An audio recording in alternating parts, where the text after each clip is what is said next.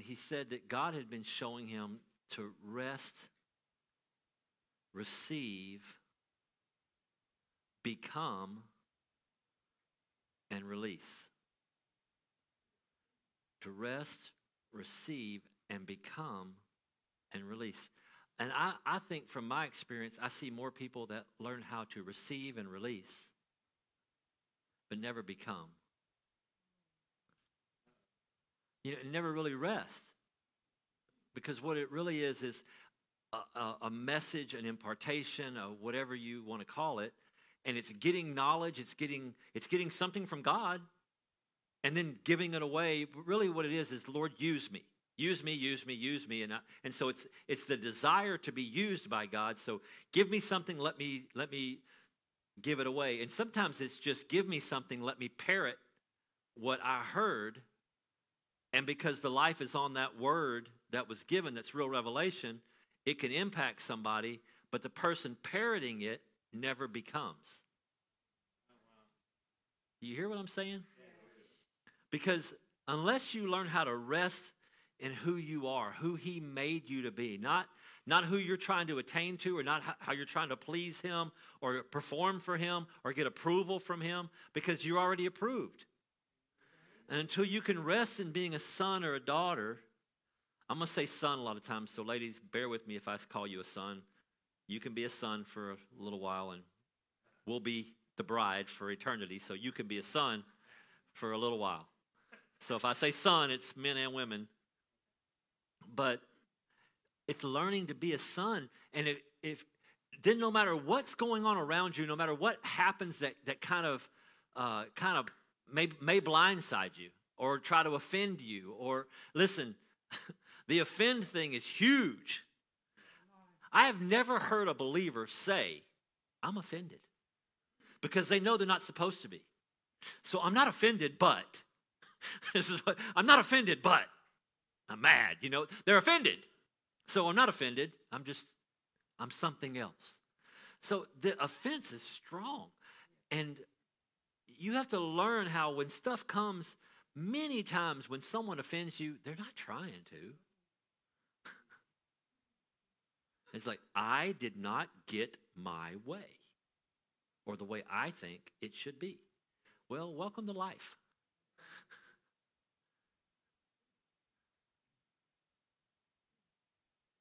So we don't rest in our identity as a son, so when something happens, we immediately just defend ourselves, or we try to create alliances for other people to have the same offense. Many times with the same person. Come here, you know what they did to me? Hey, you come here too. You know what they did to me? Hey, you come here too. And it's demonic. So we haven't learned to rest in, well, maybe I wasn't even treated right. Maybe it was wrong, but you still got to rest. Leif was talking about going to this meeting one time. It was really kind of funny because some people don't know who he is. And if you don't know who Leif is he's a powerful man of God. Very, very powerful man of God. Has a really strong anointing. He's a spiritual son to Papa Jack Taylor. And he's a person that we had the privilege of hanging out with a little bit at Bethel. And believe me, most of these people really, really know Leif. Okay? If you don't know him, April, he and Heidi Baker are coming here. And it's going to be powerful. So here to Houston. We're going to be going to that meeting together as a family on that Friday. So anyway, getting back to Leif, he talked about this meeting he went to. It was really funny, and it was a big meeting, big conference, one of these things. And he was not speaking at this one. He just went. And he went and got there a little bit later, and he was trying to find him a spot, like, where do we go? And so he kept walking, like looking for where, and it was pretty packed. And so he walked, and there was some seats up toward the front that were open. So he walked up there with the person that was with him, and he sat down there, and immediately this usher excuse me, no, that's and got him up. These are reserved. And he had to walk past everybody and go all the way to the back, way back there, and sat down. It's really dishonoring, but he just went to the, back and he just sat there and he lifted his hands and he was just, Abba, Abba. You know, I'm just going to get with Daddy, you know. That's all that matters is me and Daddy. I just came here for Daddy, you know. And he just rested in his sonship. And anyway, the main guy for the conference gets up there and starts to speak. And like I said, it's a big place. And he's going, and all of a sudden he looks, he's like, Leif, is that you back there? Get up here on this platform, and just call him up the front. And now, of course, the usher's thinking, oh, my God, who did I just kick off the front row all the way to the back? The guy that's invited onto the platform from the speaker. But he learned how to rest. And we talked about some things and situations that were really intense, and learn how to rest. But when you learn to rest and receive just the Father's love, just receive that love onto you, it starts to change you. I think Bill Johnson said it best when he said, sometimes we repent enough to be forgiven, but we don't repent enough to change.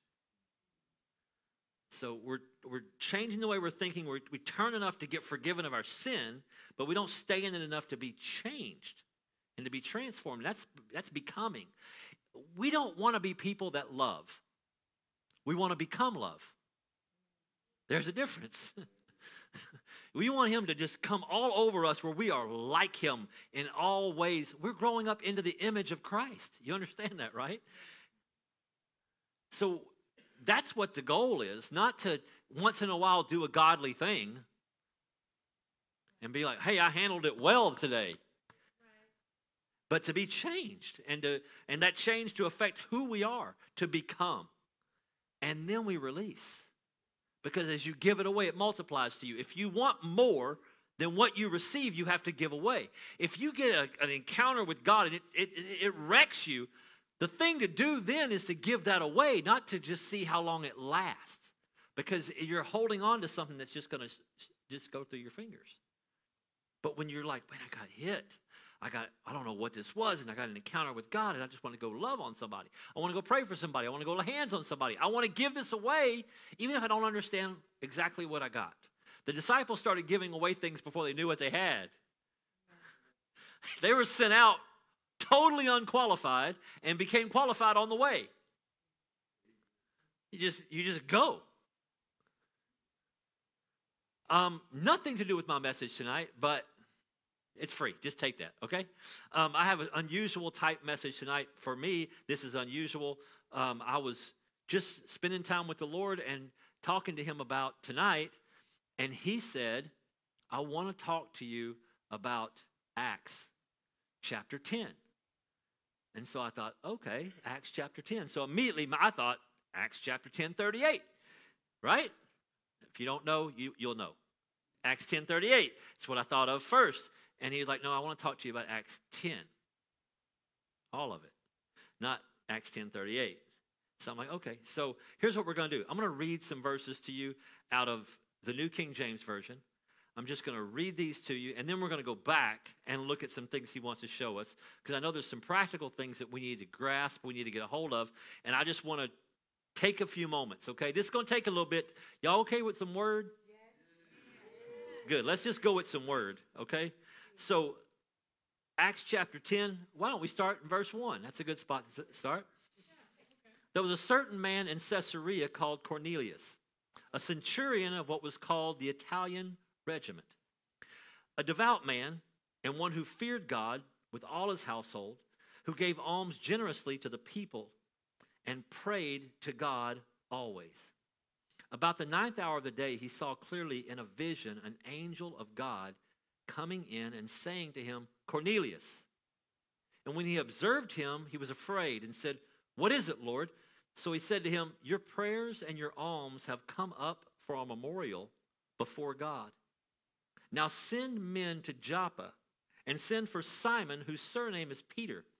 He is lodging with Simon, a tanner, whose house is by the sea. He will tell you what you must do. And when the angel who spoke to him had departed, Cornelius called 2 of his household servants and a devout soldier from among those who waited on him continually. So when he had explained all these things to them, he sent them to Joppa. The next day, as they went on their journey and drew near to the city, Peter went up on the housetop to pray about the 6th hour. Then he became very hungry and wanted to eat. But while they made ready, he fell into a trance and saw heaven opened and an object like a great sheet bound at the four corners descending to him and let down to the earth. In it were all kinds of four-footed animals of the earth, wild beasts, creeping things, and birds of the air. And a voice came to him, "Rise, Peter, kill and eat." But Peter said, "Not so, Lord, for I have never eaten anything common or unclean." And a voice spoke to him again the second time, "What God has cleansed, you must not call common." This was done 3 times, and the object was taken up into heaven again. Now, while Peter wondered within himself what this vision which he had just seen meant, behold, the men who had been sent from Cornelius had made inquiry for Simon's house and stood before the gate. And they called and asked whether Simon, whose surname was Peter, was lodging there. While Peter thought about the vision, the Spirit said to him, "Behold, 3 men are seeking you. Arise, therefore, go down and go with them, doubting nothing, for I have sent them." Then Peter went down to the men who had been sent to him from Cornelius and said, "Yes, I am he whom you seek.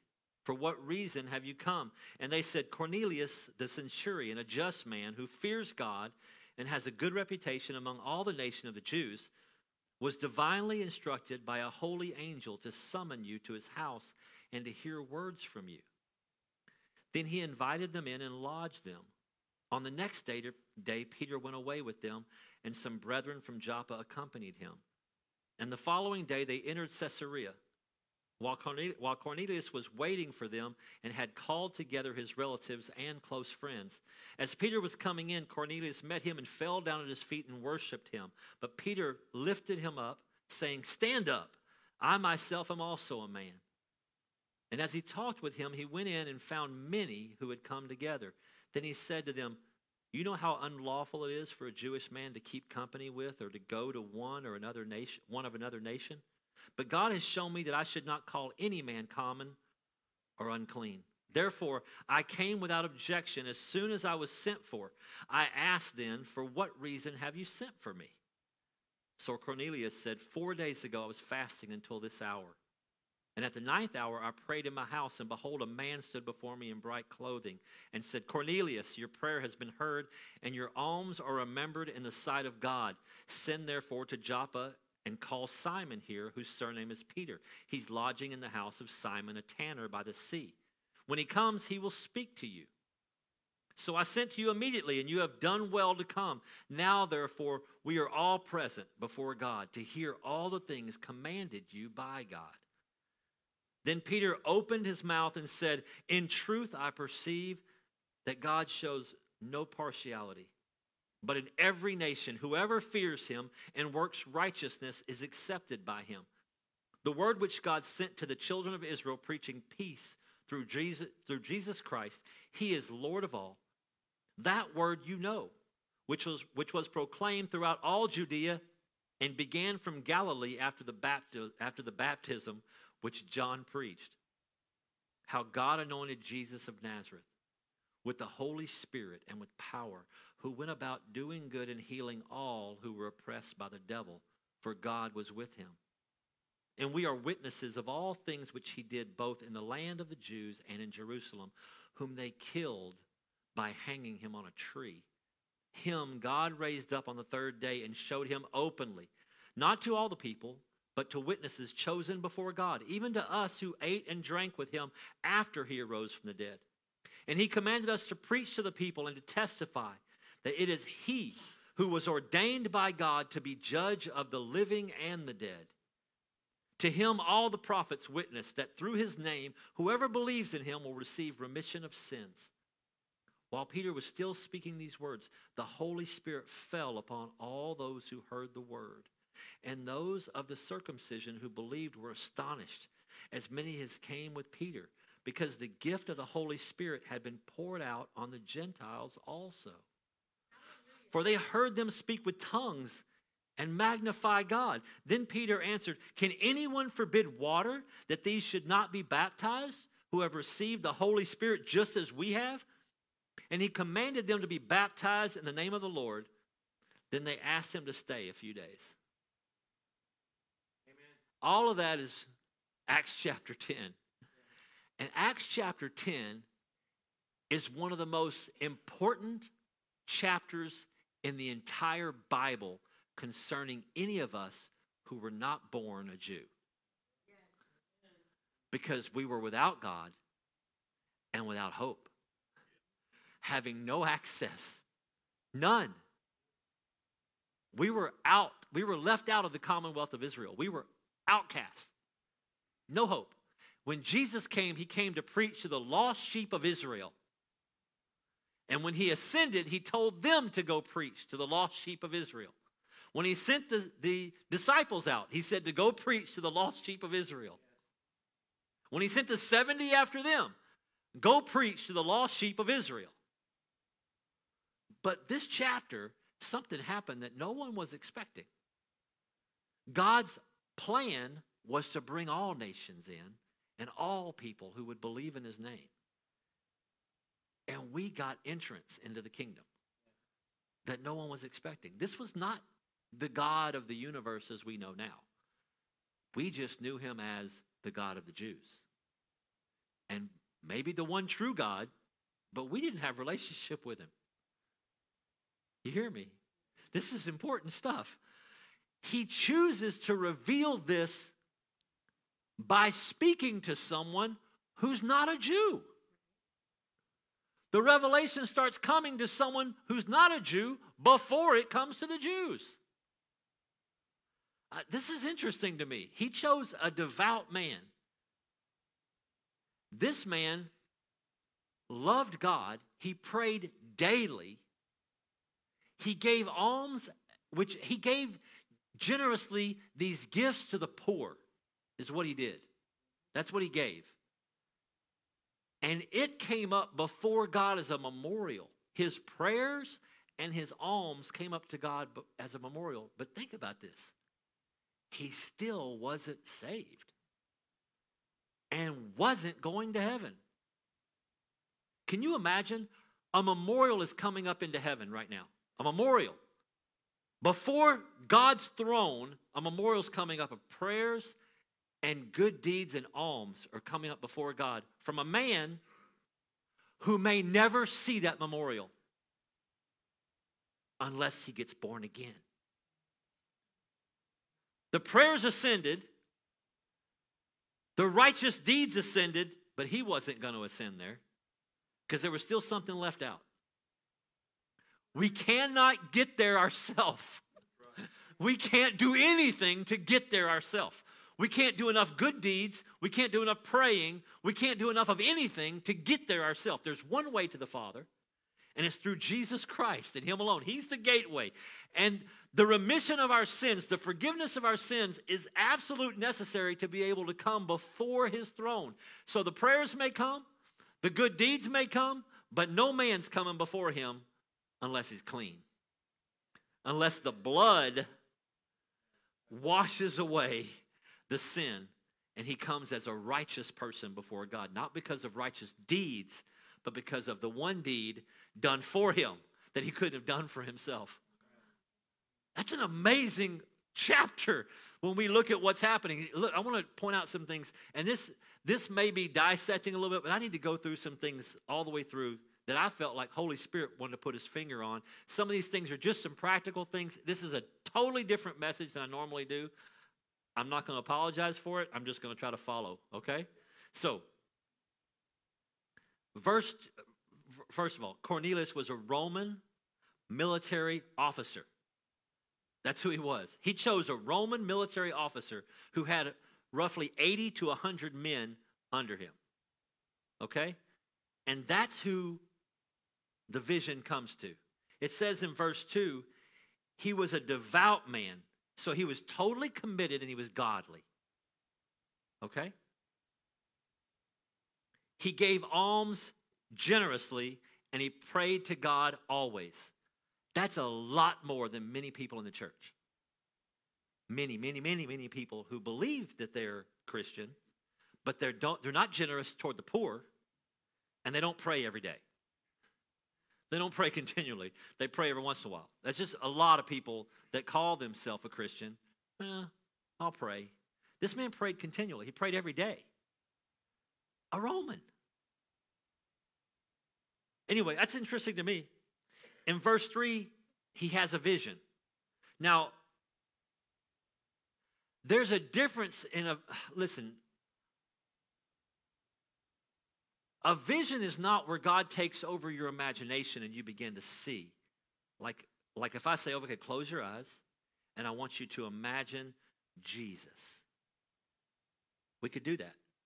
And you see him face to face. He's looking at you. That's your imagination. A vision is not your imagination. A vision is very real. Okay? It's not just I'm seeing something. It is actually going into the spirit. You are not a physical person. You are a spirit being. That's who you are. You are a spirit. You don't have a spirit. You are a spirit. That's who you are.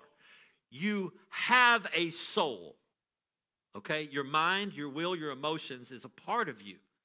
And you are housed inside a body. Okay? That's your tent. That's your house. But that's not you.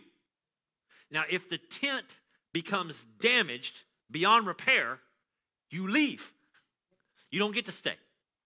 So this house is an earth suit. It gives you permission to be here. This is your space suit, if you will. Okay? If the space suit dies, gets torn up, gets destroyed, you can't stay. You got to go. You're not going to survive. Okay? So this is what gives you authority here. This. Without this, you have no authority in the earth. Period. The heaven and the heaven of heavens belongs to the Lord, but the earth he has given to the sons of man. Okay? So this is, he said to man, be fruitful and multiply, have dominion.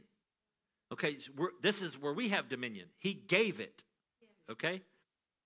So it was important that Jesus was born of flesh and walked the earth as a man. Okay? Very important.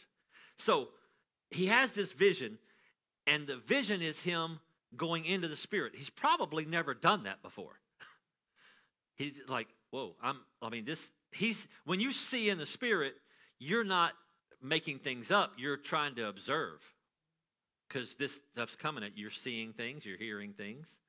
And so in a vision, it's called a vision because he's seeing, but there's audible involved too. Because you're in the spirit. So you see and you hear, you feel. I believe all of your senses are aware. I believe you smell. I have smelled the fragrance of the Lord before. If you have not, it's pretty awesome. I'm not going to lie and say I haven't. I have been where a fragrance fills and you're like, whoa, what does it smell like? The most I can compare it to is like frankincense and myrrh. If you've ever had that smell, it's like that. Except it's not like coming from a spot. It just kind of goes through you. You're like, I smell him. If it fills your vehicle or something, you absolutely know that he just moved into the vehicle. Like, well, he's everywhere. Yeah, he's everywhere, but he manifests himself at times. Okay? When he manifests himself, it's different than he's everywhere. Okay? God is in the trees, he's in the ocean, but he's not a tree. Okay?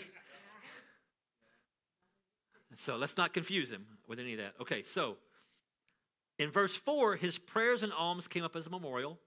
He probably didn't even pray correctly. You understand that? He probably didn't pray scripturally. I don't believe he prayed scripturally. I don't believe he knew the word enough to do that. He knew there was one God. He believed in the God of the Jews, and he prayed to him.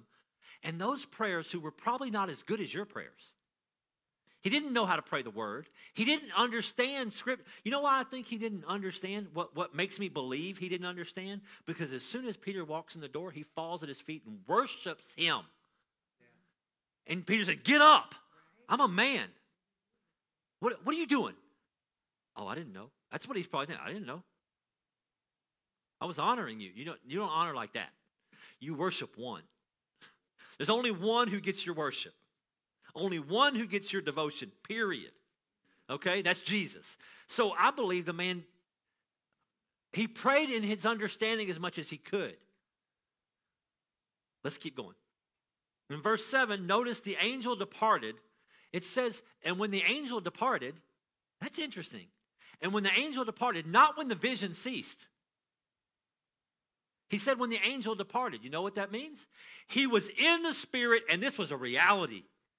This vision was an encounter with an angel. Not, I saw an angel, I closed my eyes and I could see an angel. Well, sometimes we see that because we kind of perceive there's something going on, but an open vision's different. It's just, when the angel left, he knew the angel left. The angel departed. The angel walked off. You hear me? So when you go into the Spirit, this isn't getting weird, is it? It's not too deep or anything. But you go into the Spirit, it's not your decision. This is not like, I'm going to go into the Spirit now and I'm going to see things. This was not his decision. He was praying, boom, oh, whoa, I got visited by an angel in a vision. I've had encounters in the Spirit where the Lord has come in ways to me, not where I can say he sat down and talked with me. But I have had him talk to me. I have had him pass by. I've had him touch me. I have been touched at the altar where I didn't know if it was an angel or if it was God. But I knew it was holy, and it wrecked me, and I just wanted to go to the floor and just bury my face because I got touched.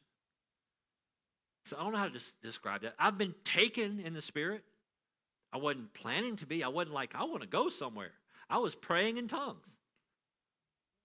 And then I was somewhere else. And I know I was there. First time it happened, I was in a place that I don't know if it was Central or South America, and they were speaking Spanish. I didn't understand, but I was there. And it was a dirt floor, and it was a poorly constructed place that I knew was a house, and I knew the guy praying on his knees was a pastor. I don't know why. I knew. And he was praying for his people, that God had entrusted him for that village, and he was just praying. And I could see him from the back on his knees praying, and I'm just watching him. And then all of a sudden, I see his wife standing beside him, and she can see me. And she started crying. And I could tell what she was thinking. I'm like, it was a weird... She started crying because God sent somebody to stand with her husband. That's why she was crying. And I'm like, this is wild.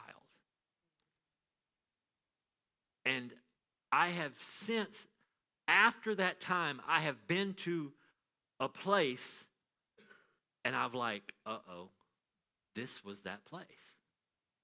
This was where I came in the Spirit. And now I'm here years later. This is that place. So it's just wild. I've been taken somewhere in Asia and prayed for a man to be healed that was laying on a bed that I knew was dying and then gone.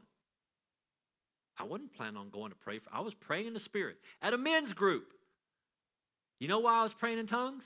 Because the guy leading the meeting said, we're going to pray in tongues for 20 minutes. And I thought, this is stupid.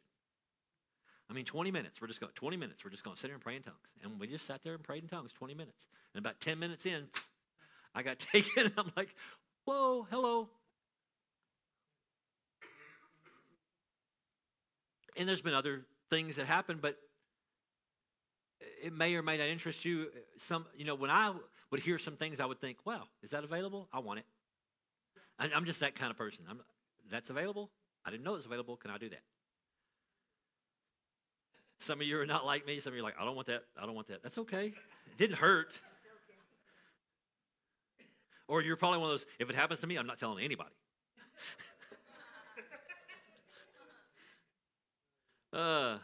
Okay.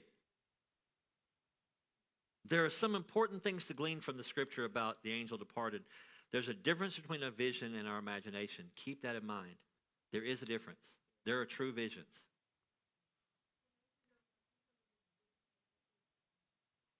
Yeah, it is biblical what I experienced. Paul was taken to heaven. He says it in this third person way. He says, I know a man. Whether in the spirit or in the flesh, I don't know. But he was taken up into heaven, and he starts to tell a story. He's talking about himself. It's very biblical to be taken. There's also about translation where you can be taken from one place to another. There was baptism happened. I don't know if you read the story. And as soon as the man came out of the water, this eunuch comes up, and Philip's gone. As soon as he came up, he's just took him somewhere. We had a friend that used to take Bibles into another country. I'm not going to say which country, but another country years ago when it was not legal to bring Bibles into that country, and they would smuggle Bibles in, and they would minister to these people that were there. And there was a man that became a pastor in the underground church, and he would ride a bicycle. That's all he had. He would take a bicycle to go preach the gospel everywhere he went. But sometimes God took him a lot farther places, so he would translate him. He'd just take him, and he'd wind up in another town, and he'd preach the gospel, and God would bring him back home. It happened all the time. But he was such a humble man. And he would just talk about, God took me over here. And he would preach, people would get saved. God take him over here. And that's how he moved around. And so these people decided, we want to bless him. They're from the United States. So we're going to raise money, and we're going to get him a car so he can preach the gospel. So they got him a car. But the only problem was it was another country. And the car kept breaking down, and he couldn't get parts for the car. And once he got the car, God never translated him again. He hated that car. He hated that car because he never got translated because now he had a car.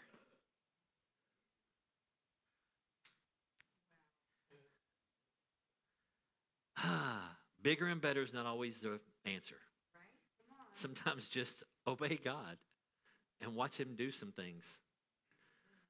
These things are real, right? This book that you believe in, the whole thing, a snake talking to a woman, all these animals 2 by 2 and more going onto a boat. All that stuff's real. That an axe head floating, ocean parting, dry land. That's your God. That's your Bible. We're so civilized that we've lost all belief in anything. We start talking about some of these things. I can see the RCA dog look on people's faces. I say, I got translated. I don't know whether to believe it or not. Well, I don't care. But I read Genesis and you go, oh, yes, amen. Amen, I believe that. You believe that a snake talked to Eve. Yeah. A snake. Yeah, I believe that. Okay. But I got translated. Oh, I don't know if I believe that or not. Why? Because you're like me. And if you're like me, you're not better than me. I haven't been translated. Maybe you just need to believe God will do anything with you. Anything. It's not like I'm special. He'll do it for anyone. No respecter. He's not a respecter of person, but that does not mean what he does for me, he'll do for you. No respecter of persons does not mean if he did it for me, he'll do it for you. It does not mean that. You know what it does mean? It's available to you. But maybe you're not doing what I did to get what I got. So don't say, if he did it for him, he'll do it for me. What if I sow and sow and sow and sow and sow into the gospel and sow into the poor and give to the needy, and all of a sudden I reap this big harvest, and they go, I claim what he got. He just got 100-fold blessing, and I claim it. God's no respecter of persons. What he did for him, he'll do for me. Well, did you sow? You're just claiming the blessing, but you're not claiming the sacrifice. You're not claiming the giving when you didn't have it. You just trusted. And you had to find $5 on the side of the street to get your gas money to get to church. You don't want that. You just want the harvest. So no respecter of persons just means it's available to whosoever will believe. It's available for whosoever will obey and do. But he's a rewarder. Yes. Rewards are not gifts. Gifts are for everybody. Rewards are earned. He's a rewarder of those who diligently seek him. So he doesn't reward everybody. You all get rewards. You all get a participation trophy. No, thank you. No, thank you. But the eyes of the Lord roam to and fro across the face of the earth, looking for someone whose heart is turned completely toward him, that he might show himself mighty on their behalf. What does that mean? No respecter. He'll do it for anybody who will turn their heart completely toward him. Isn't that good? Paul said, I run as if one person gets the prize. As if one wins the race. I run that way. I don't run like, come on, y'all, let's all cross the finish line together. That's not how he runs. He runs like, I don't care if you're leaving stuff behind or not. I'm going for it. That's the way you're supposed to live the gospel. The way you live this life is, if none of y'all get it, I'm on it. Well, I don't believe in financial prosperity. That's okay, I'll take it. Well, Pastor, that's just wrong. Who said I'm keeping it? Amen. Who said I want it to accumulate, to get my bank account big? I want to give into every good work. I want to have enough to give into every good work. And you can't do that just saying, well, I just wanted to meet my needs. Just take care of what my necessities are. So you don't want to give anything. That's greedy. That's stingy. Believe for blessings, you can give it away. Right? Okay, let's keep going. I'm clicking though. We're going. Okay.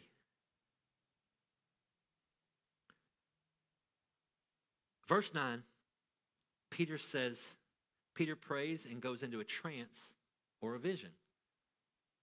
He goes into a trance. He's not planning this. He's praying. You know what he's thinking about? I can tell you what he's thinking about. Up here. Not here, but up here I can tell you what he's thinking about. You know what he's thinking about? Biscuits and gravy. Because it says he's hungry, very hungry. And while they're preparing the food, he goes up and prays. Lord, bless his food. He's hungry. It's not sausage gravy. No, it is kosher gravy and biscuits. So he's hungry. And in his prayer time, he goes into a trance. What does that mean? It means he goes into the Spirit.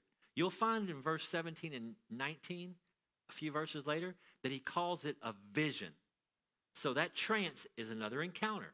It's another vision. He goes into a trance. I have been in trances before. Don't go by those stupid movies like it's not a trance. You're aware of what's going on around you. You can hear what's going on around you, but you're somewhere else. Some of y'all had it happen when you've been prayed for and you did a dirt nap, you fell. And then you're laying there and you can hear everything going on, but at the same time, the Lord's talking to you. And so you're hearing what he's saying, but I can also hear them talking about they're going fishing tomorrow. And I can hear you talking about that right over here. But he's talking to me about something else. And you're in this trance. And you don't know how to explain it, but you don't want to get up. You can get up. You can stop it. You can. You can just get up. You can resist. You can quench the Spirit. The Bible says don't do that. One of the most powerful services I've ever been in, and I've told the story a bunch of times, I don't care, I'll tell it again, was in Costa Rica, going to preach, and it was one of the nicest churches we had preached in on those kind of trips because they had an air conditioner. That was big. I mean, we're like, they have an air conditioner. And they had a screen about that size with words on it for the worship songs. That is unheard of. We had been in places that didn't have all the walls. We had been maybe a fan. And every once in a while it passes you. And you're just like, yes. And then it keeps going. And you are soaked. 100 and something degrees in that building. So we're in a place now, an air conditioner. They had a worship team. They had matching outfits and tamarines. This was like a big-time church. It wasn't big, probably held about 600, 700 people. But that was still a pretty good-sized church. And I got up there to preach. No, in my opinion, no atmosphere for what I wanted to go into. My opinion. Because I like worship. Okay? Some people like praise. And I can get into both, but I like worship. What's the difference? I don't like the high energy stuff that much. We can go for there for a little while, but let's get into his presence, and I want to go into some intimate worship. Right? They had zero. It was, and they all did it together, and I'm standing there like, yeah. But after about 30 minutes of that, I'm done. I'm not young anymore like I used to be, where I can just do it. I just want to let's get on our knees, worship a little bit. And so they went on and on and on, and then they introduced me. And I'd never been there before, so I get up on there, and everybody stands up. They were so sweet. They all stood up, and they all clapped. And the place was packed. And they said, I had come the night before. So they said, he's like family, and we're just going to welcome him again. And they're just, no, I'm sorry, the night before, was packed. Power of God moved. Now I'm back. I get up there, it's half full. I'm like, where's everybody at? I was disappointed. Where are they people? God moved. Half people are gone. Pastor told us later, well, the reason it's so light is because I told all the people from our church not to come. And he said, because we wouldn't have any room for anybody else. So I told them to stay home so visitors could come. And we're like, oh, okay. And we're trying not to be disappointed and trying not to look at numbers and empty seats. And so I get up, and the front is still the dance team and the leadership. So they know. And so he's like, and they all stand up, and they're welcoming, and they just clapped. And so I said, well, let's just give glory to whom glory's due. Let's just lift our hands. Jesus, I magnify your name. That's all I got out. Literally, I magnify your name. And he fell. And when he fell, it was heavy. And I just went down to my knees. I could have resisted. And then I went to all fours. And I could have resisted. But it was heavy. And then I started getting nervous because I can hear everybody. And I'm the guest speaker. And I'm the first speaker, but there's still another speaker after me. And I'm not doing anything. I'm not speaking. I'm just on my hands and knees. And the worship team's not playing. And they're on the platform. And finally I'm like, Lord, I'm the speaker. I need to get up. And he said, go ahead. But you asked for this. I ain't moving. I'm not moving. So I just stayed there while everybody stared at me. And then people started running to the altar, crying. 1, then 2, then 3, then 4, then more, then more, then more, then more. And then it full. And the power of God just started moving. Nobody's preaching. No one's talking. He just started moving. And my friend decided, Sydney's stuck. I need to go help him. So he runs up on the platform and he kneels down and comes over like this. He goes, hey, Sydney. And I'm not going to talk to you. And he goes, Sydney. And when he touched me, he fell. And when he fell, he hit the worship leader's foot with his hand, and then he fell. And then all you hear is, brrr, and he falls. And then God just kept, and then it really started filling up, and people are crying because nobody's doing this but God. And Holy Spirit kept moving. And then he started baptizing people in the Holy Spirit. 3 boys over here, about 12 years old, with their arms around each other. I watched them as they just went like this. It started getting heavy, heavy, heavy, until they were like this. And then they put their hands out, and then they all went, and they all just started speaking in tongues. Holy Spirit just went, and then I heard a woman wailing on the steps over, just wailing on the steps over here. And then she started speaking in tongues. I found out later that was the pastor's wife, and she never prayed in tongues before. She got baptized right then. And then it just went on, and it went on, and it went on. And then we did something stupid, and we tried to direct it a little bit, and he started lifting. And then I cried, and I said, Lord, please, please, please don't go. Please don't go. And he went, came right back down again. I'd never seen that before. Never seen him come back. And he fell again.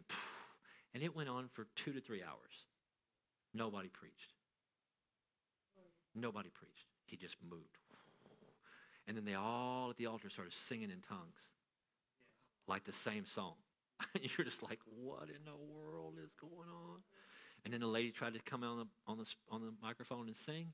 And the keyboard started coming in underneath it. And you heard, pow! And both of their mics went out. And the Holy Spirit said, strong right here. He said, one sound, no voice above another. And he wouldn't let them come in on the instruments. He just moved. And after it was all done, my interpreter came up to me, a 20-something-year-old Catholic kid. His eyes about this big. I'd watched him over by the wall like this all night. He couldn't move. He was frozen right there. And he walked, he says, are y'all going to pray for the sick? And I go, I don't think so. I think he's done. Well, we didn't do anything. And I said, are you hurting? Yeah, I have real bad back pain. I said, okay, let's pray. I mean, God's moving like wildfire. Laid hands on him, nothing. I'm like, no way. Prayed again, nothing. Jason, get over here, man. He's got anointing for backs. Just pray for him. Jason prays, nothing. I'm like, are you kidding me? I said, do you have one leg shorter than the other? And he goes, no. I said, sit down. So he sat down. I picked his feet up. I said, look at your legs. And he had a leg like this. I'm like, no. Oh, Lord Jesus, just touch him. Nothing. I held his ankles like that. I said, grow. And his leg went toop. And he goes, his eyes got like this big. And he got up and he's like, oh my gosh. And then God healed a guy with kidney stones that was like in tears. 50-something-year-old guy, just like, he's talking to you like this. He's just like, he just can't stand the pain. He just like, laid hands. He goes, no way. And God just healed him. Like 3 or 4 people. Everybody else was gone. See, that's what I've cried for. I mean, like, I know people say, you are a revival. I understand what you mean. I do understand what you mean. I just don't agree with you. I understand what you mean to a point. I don't sit in a chair and just pray, God, come do everything. I believe we go. I believe we do. Lay hands on the sick. We teach that, right? We teach fire starters. Go and do, right?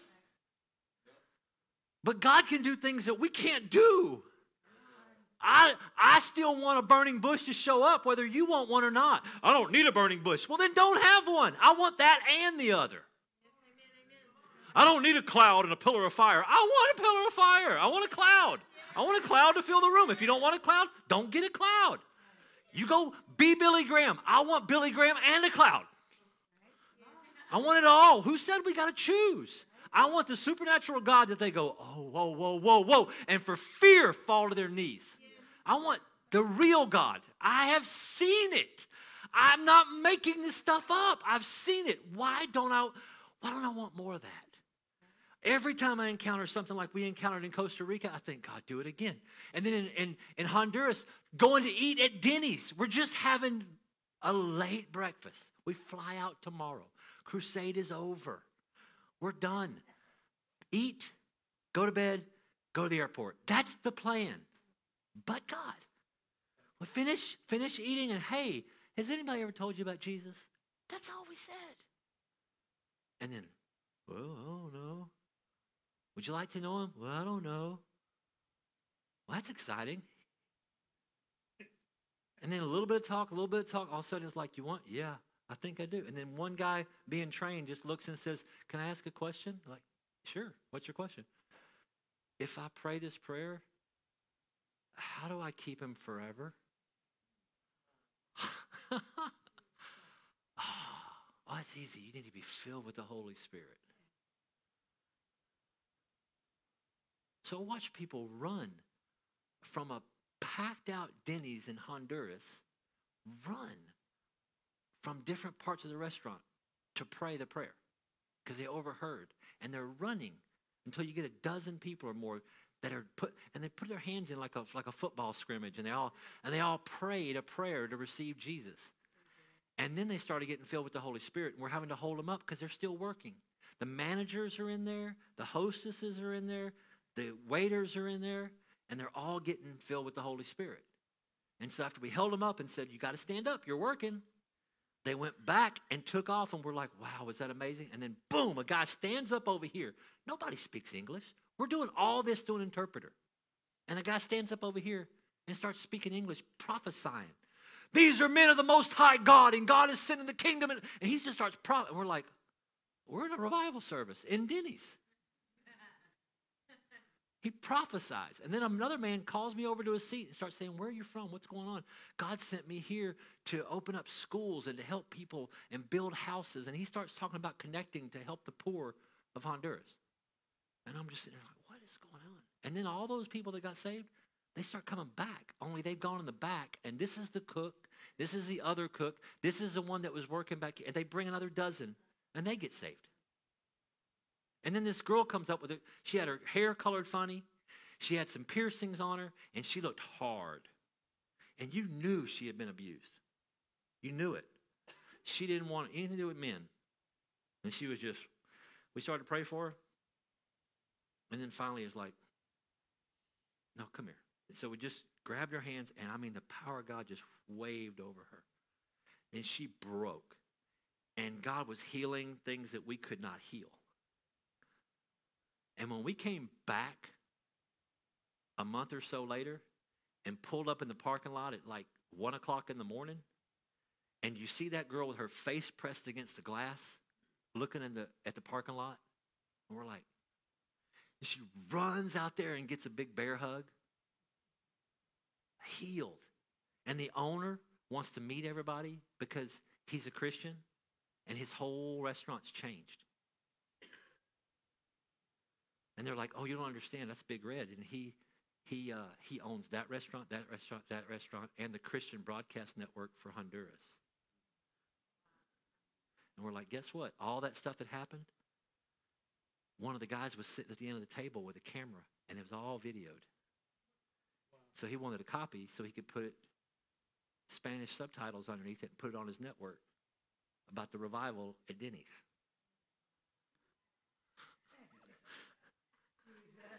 So you can be revival if you want to. I believe God sent us there, and I believe God used us, and I think all that. But you know what I felt like? Absolute nobody. I did something really difficult. Do you know Jesus? Would you like to? Wow, you're anointed. But Jesus created a revival, and it didn't make any sense, and it just whirled around till we had people standing everywhere getting prayed for and falling out, and the power of God on them, and people getting inner healing. That's revival. And it's not about a man, a woman. It's about Jesus getting his reward. I got the favor of one waiter.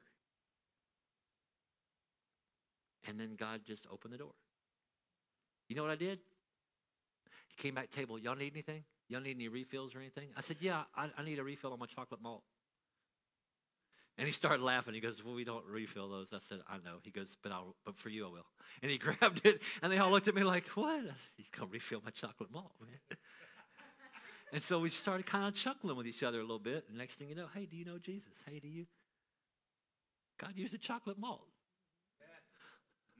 to bring revival to Denny's. I think that's funny. So Peter goes into a trance.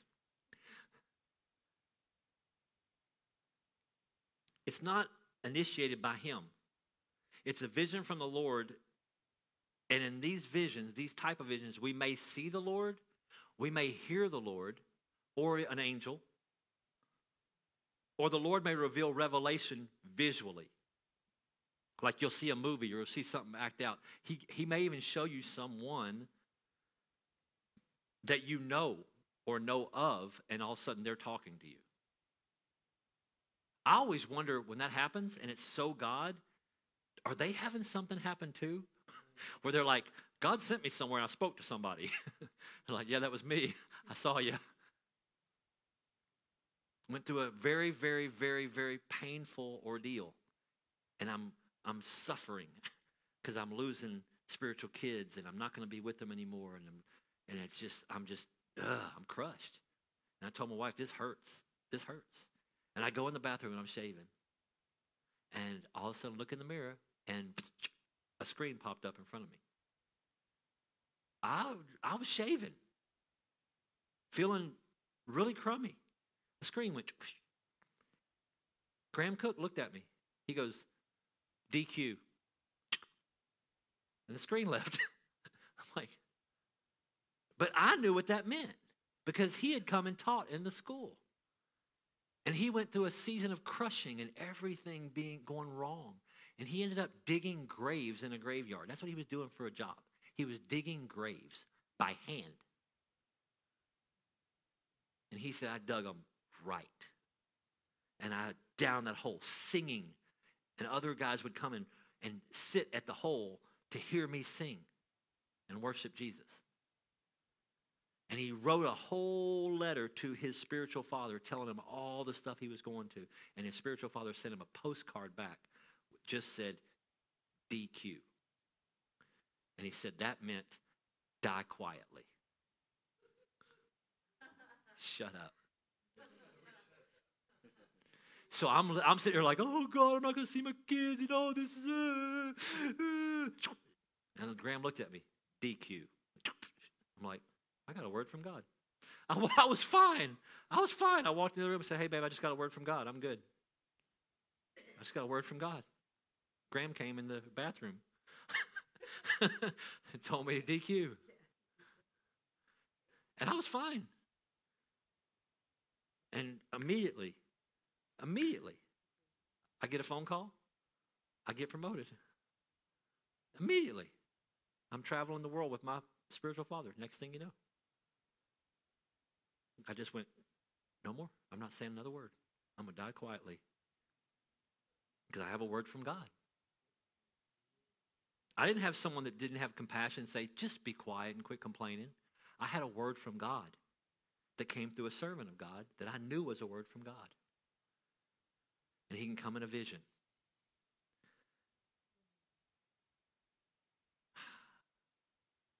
Verse 20. I want to read verse 20 to you real quick. This is what it says. Arise, therefore, go down and go with them, doubting nothing, for I have sent them. God said, Peter, get up, go down there and go with them. Don't doubt anything. I sent them. You know what's interesting? God didn't send them.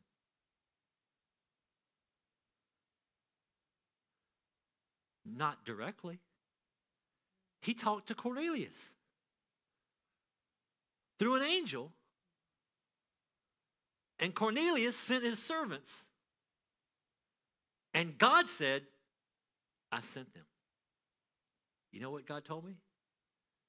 He said, when you are submitted under authority, and that authority hears from God, and you serve under that, I sent you.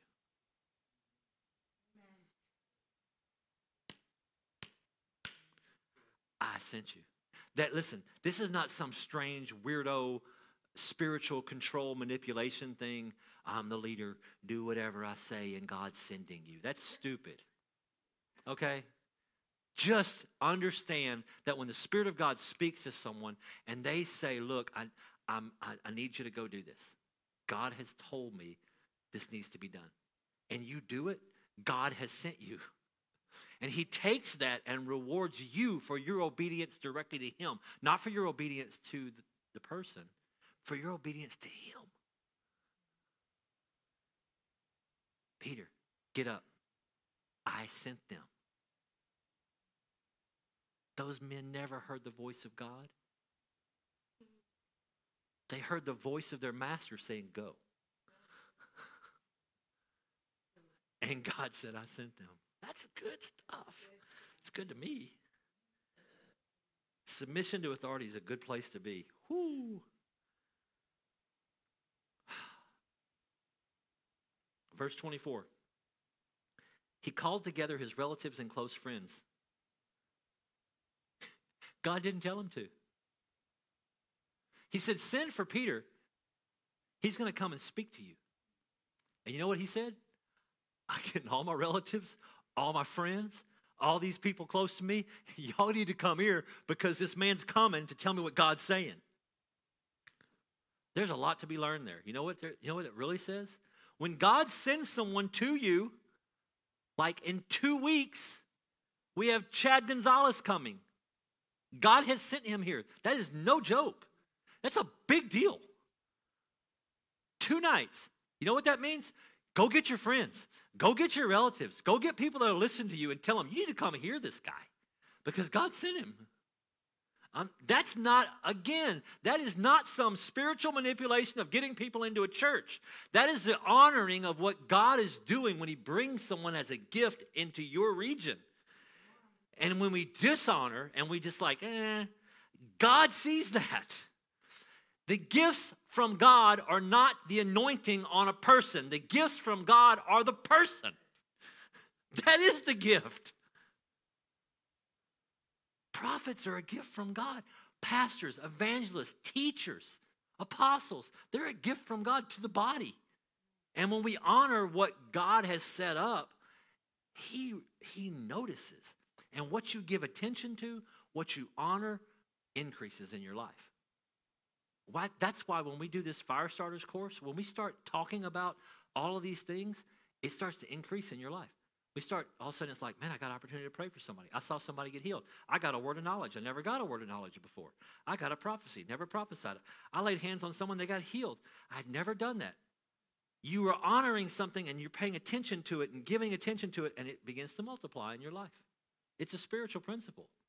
But if you go, oh, that was good. That's a good teaching. I kind of like that. Nothing's going to happen. That's where religion comes in. Remember we talked about the root of religion? The root of religion is, amen, I agree with that, but I'm not doing anything about it. It's like when the anointing comes and someone's preaching to you and all of a sudden it hits you.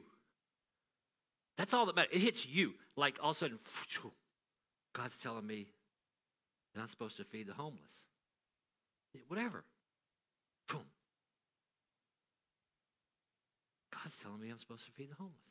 I'm supposed to do something about that. I'm going to do something about that. It's time to start. Even if it's small, I'm going to do something about that. And then you don't. Then the next time the preacher says, we need to feed the homeless, you're going to go, amen, come on. That's right, we do. And you agree with it. And it bears witness with you. But you didn't move. Then it becomes religion. It's understanding a truth and agreeing with it, but doing nothing. And there's no fruit from that. And that's what church becomes when it becomes religious. It's we're agreeing with all these Bible sayings, but not doing anything and not encountering God, not moving in the power of the Spirit, because we don't need the power of the Spirit. I'm satisfied. It's okay. And the Bible says that He takes the hungry and they go away filled. And those who came full go away empty. Because I'm good. I never want to be in a place where I'm good. I'm good. I'm good. I want to be content and divinely dissatisfied. I got to have more. I got to have more. More of Him. More of Him. Actually, I got to say something about that. It's not really the more of Him and less of me. You know, it's kind of illegal. That's the prayer of John the Baptist at the end of the covenant. God doesn't want less of you. He wants all of you. He does. He doesn't want all Jesus. My pursuit is all Him. But He wants all of me. If He didn't want me, then He created us for nothing. He created us not to see Himself in the mirror, like, oh, another me. He created us to fellowship with us. And He's like, I'm going to let you experience what I experienced. This is dominion. This is creation. It's creativity. Now watch this. Give it away and you'll experience something else I have. Fullness of joy. My joy will be in you because you'll give it away to somebody else. And He wants you to experience all of that. So He has all of you. And the more you keep giving away everything He gives you, the more it comes up in you. And He's like, oh, I got all of you now. I got all of you. It's like we talked about, y'all will agree with this, but I always hated that nameless, faceless generation that's coming up. I've been talking about this for years. That just never sat right with me. He's looking for a nameless, faceless army. No, He's not. He's looking for an army that He knows every face, every name. He knows you, and He loves you, and you're unique. Listen, God is colorblind. No, He's not colorblind. He made every race, and He loves them all, and He wants to see them all work together. He doesn't want to see them all just, you're all the same. Everything about your nationality does something in you. You have traits. Listen, every race makes fun of the other race. Don't act religious. Because you know why we make fun of? Because there are things that are funny about each one of us. I can stand up here and do some things and say, which one am I? Yo, that's a white boy right there. I could do some, oh man, that's a man of color right there. Oh, that's Spanish right there. I could do some just characteristics. And you would know who I was imitating. Oh, Pastor, that's wrong. No, it's not. We're all different, and God likes all of it. All of it. You're going to be mad when you get to heaven and you see these angels in chariots of fire with big spinning rims on the side. You're going to be mad. You're like, oh, no way. Anyway, let's keep going. He's just fun. Verse 27 says there were many that were invited when he went and got his relatives and friends. Many. He filled that place up. Peter walks in and went, whoa. I mean, he said, there's many here. It's a bunch of people. I didn't expect this. I came to talk to you. Verse 28 reveals the meaning of the vision that was given to Peter. He saw that sheet drop down, remember? Creeping things, taken back up. And he pondered, what in the world does that mean? It doesn't mean pork is okay. It doesn't mean bacon. That's not what it means, just in case you're wondering. Because he said, now I understand that God shows no partiality, that in every nation, that which he's cleansed, I cannot say is unclean. It's about people. It's not about food. It was never about food. Peter was strict. Peter was just a fisherman. He wasn't even a religious guy coming up. He was a fisherman. And he said, no way, I have never eaten anything unclean. Even as a fisherman. He was a fisherman that never ate a fish that had skin only and no scales. He never ate a crab. Poor guy never had a shrimp. Or a lobster. He didn't. Do you know why God gives you those laws? Because if you research those things, you know this. It's dietary. It's healthy. It's for our health. It's for our health. It just is. They're not healthy to eat those things, but I like them.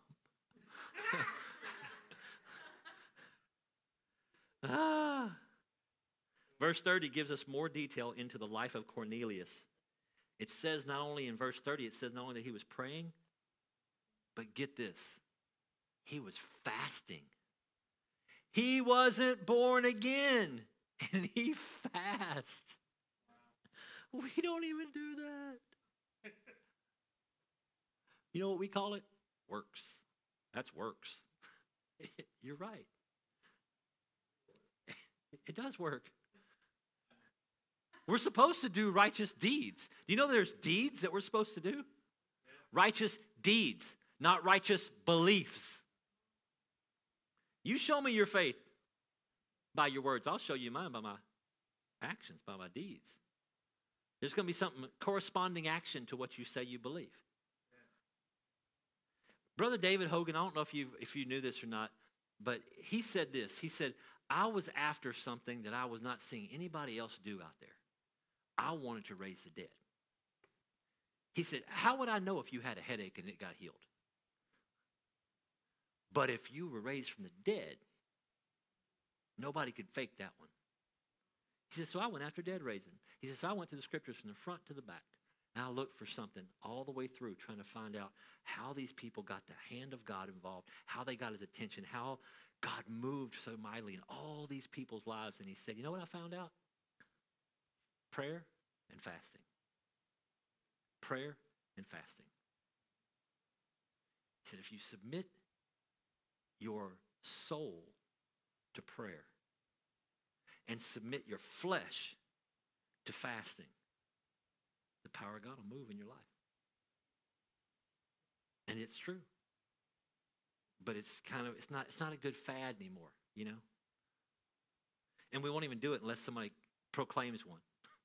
Pastor said we're going to fast for 3 days next week, and I'm going to join the fast for 3 days. Cornelius did not get that from the synagogue. He couldn't go in the synagogue.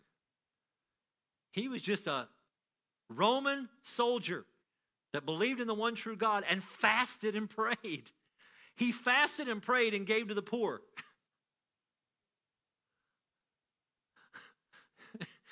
You got about 10% of the people in the church do that. Fast, pray, and give to the poor. About 10%. That's true. That's a true statement. About 10%. About 10% of the church finances all churches. About 10% of the church gives. Every church. The Spirit-filled, non-denominational, on fire for God, about 10%. I know, it's crazy. It's just real. Let's keep going. I can't get on that. I can't get on that. Let's go. Lord, help me.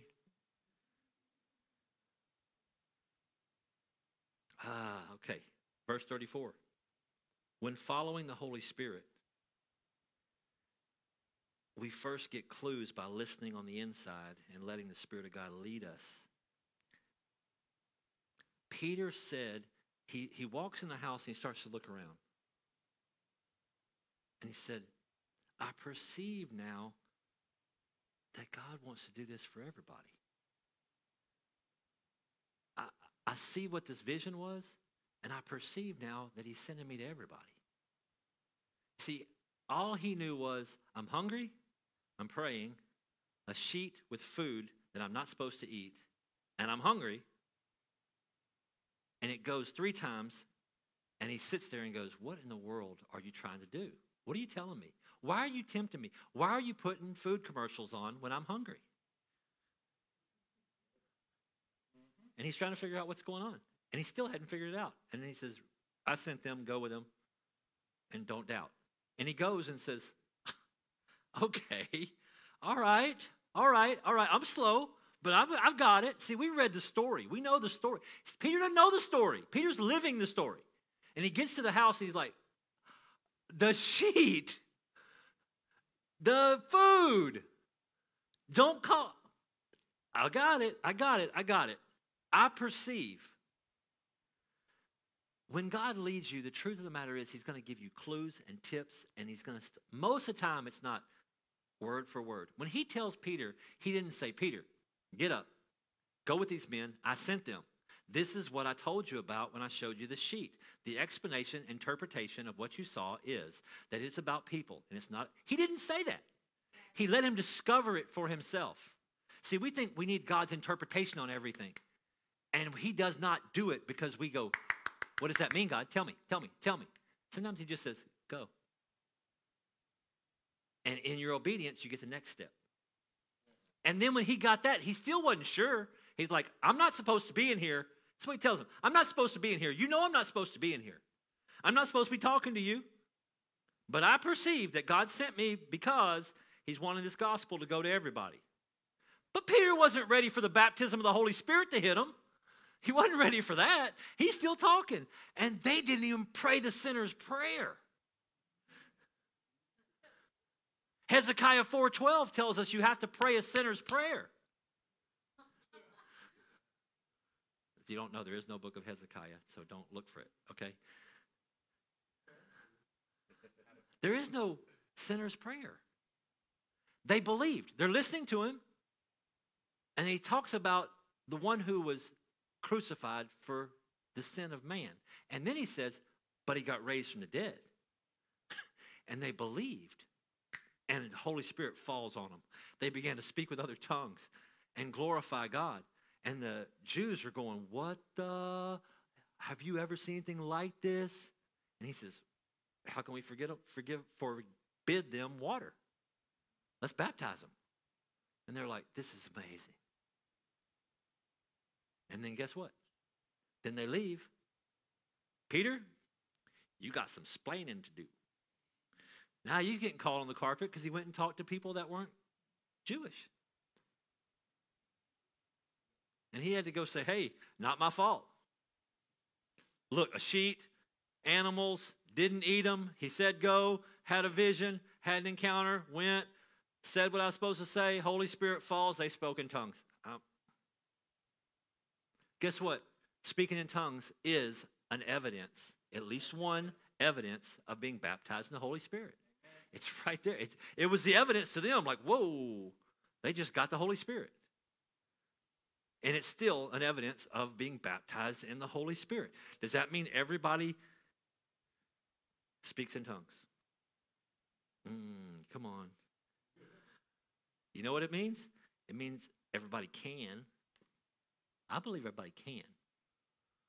Do all speak with tongues? That's not what you're trying to interpret correctly. That does not mean praying in the Holy Spirit. It means like speaking before you in tongues, and then someone else comes up and interprets. Everybody's not called to do that. Everybody's not called to prophesy. Do all have healing? I may not have a gift of healing, but I've seen a lot of people get healed. Through the power of the word of God and praying for people, I've seen people get healed. It doesn't mean I have a gift of healing.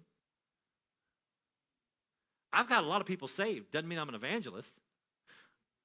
But I can still lead someone to Jesus, right? Oh, Lord, I was ahead of time. Okay, I'm going to finish up. Okay. Verse 35. Let me read that to you real quick. But in every nation, whoever fears him,